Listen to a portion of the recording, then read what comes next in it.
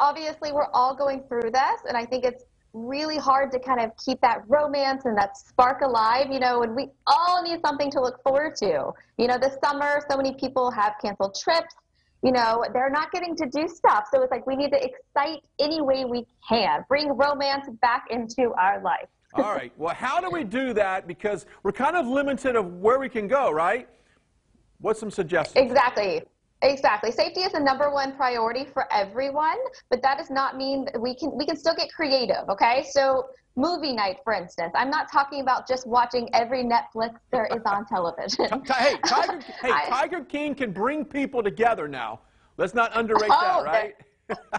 Exactly. We've all seen that, right? Yes. So let's just elevate it. The whole point is elevation, right? So take it outside. You can actually get a really great small movie projector for very inexpensive. You need a white sheet to hang up.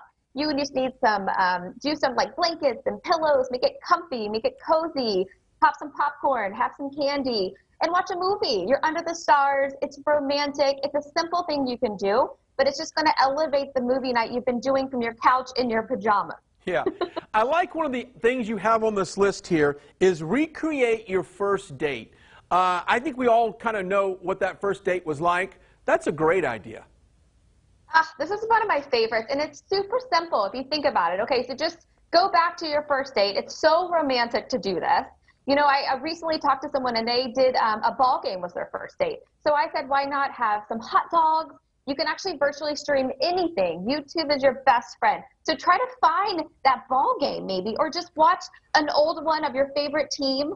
But it's all about just kind of rekindling that spark, that romance. Something like that is so special, and I promise you it'll be a huge hit. There you go. On this list as well, it's called glamping. I'm a camping guy, so you can put me in the middle of nowhere, and I'm happy.